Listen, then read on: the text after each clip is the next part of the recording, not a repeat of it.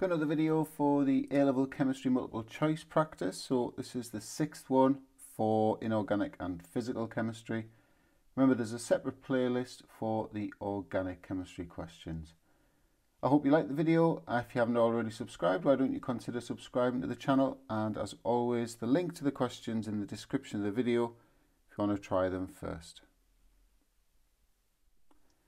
Okay, so make a start. So we've got a mixture of chloride, bromide and iodide ions. Obviously the silver nitrate's going to make silver chloride, bromide and iodide, but because it's dilute ammonia that's gone in next, only the silver chloride dissolves. So what's going to be left on the filter paper? Mixture of silver bromide and silver iodide. So it was option D. Number two, the important thing to appreciate is that volume is proportional to moles. So if we've got 20 cm cubed nitrogen, 10 cm cubed oxygen and 20 cm cubed gaseous product, basically in terms of moles we've got 2 to 1 to 2. So which equation's got that ratio? It's C. Moving on to number three, so this is a reverse empirical formula question. So we've got the mass of X and we're told it makes 0.79 grams of oxide. So the difference between those two numbers is obviously the oxygen that's gone in. So the first thing we can do is divide by the MR of oxygen, which is 16. That'll give us the moles of O, so that's 0.0156. And then we'll apply the ratio. So to get the moles of X, we need to multiply by 2 over 3. That gives 0.0104.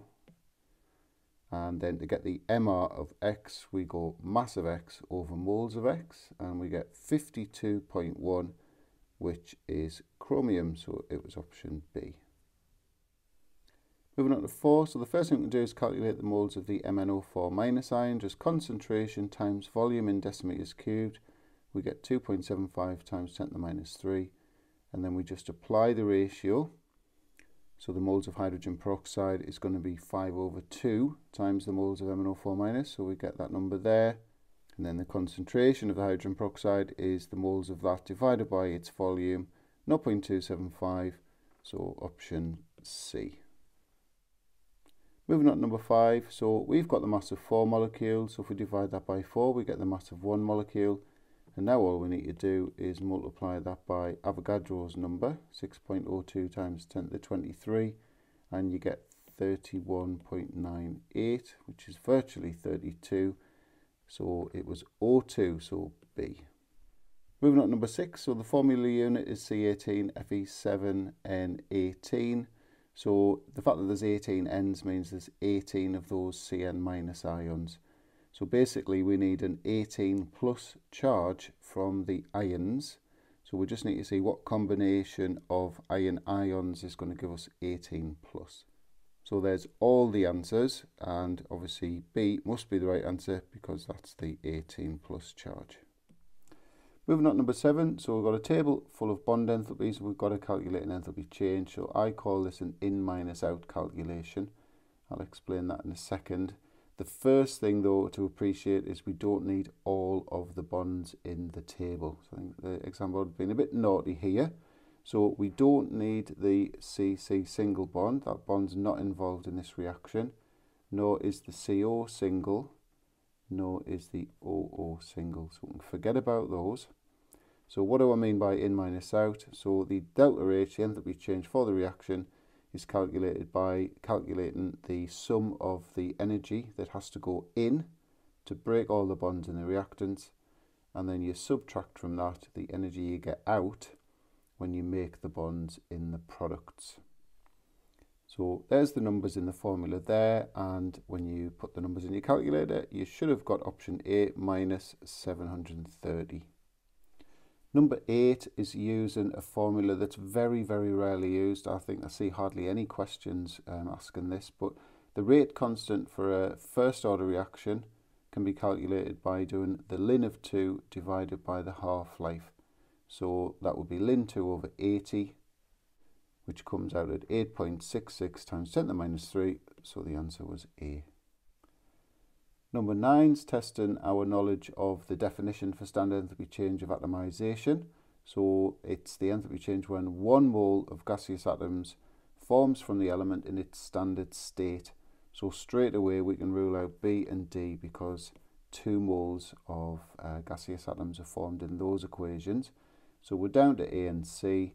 The other thing it's testing is, do we know the standard state of bromine? It is a liquid, so A was the answer. Moving on to 10, I've drawn a sort of schematic for the condensation of ammonia. So if we think about in the gaseous form, it's got more energy than in the liquid form. So when you condense something, energy is going to be lost, released. So this is an exothermic process. So the delta H for that would be negative. And then if we think about the amount of disorder, there's more disorder in the gaseous ammonia than the liquid ammonia. So the entropy is decreasing as well. So option A is the answer. Number 11, so when you add the sodium hydroxide, the H plus ions are going to be removed, and so the equilibrium is going to move over to the right hand side, so it's going to stay yellow. So D was the answer. Moving on to 12, so there's the reaction for the acid-base equilibrium involving ammonia and water. So acids are proton donors. So which species are the proton donors? Well, you can see that on the left-hand side, the H2O has donated a proton to the ammonia. So that's the acid on the left. And on the right-hand side, this ammonium ion is the proton donor because it's donating a proton to the OH minus ion and becoming ammonia in the process. So the two acids are H2O and NH4+, so option C. Moving on to number 13, so you'll notice I've numbered the systems 1 and 2. So basically what we need to do is we need to see how do we combine these two half equations to generate this one. And then whatever we do to the electrode potentials, and that'll get us the voltage for that reaction.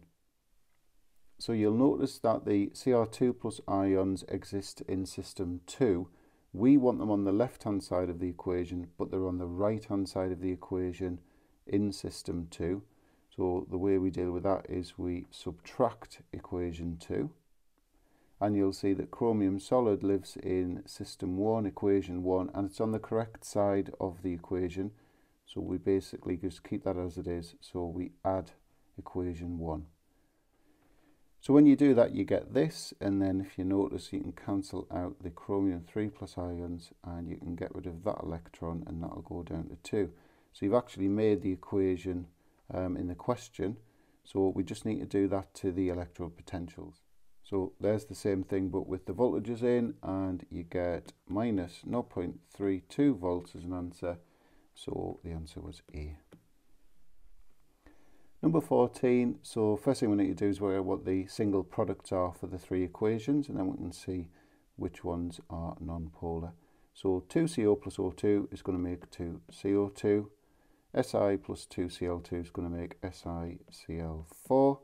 And S plus 3F2s will give SF6. So non-polar molecules, carbon dioxide, yep, that's non-polar.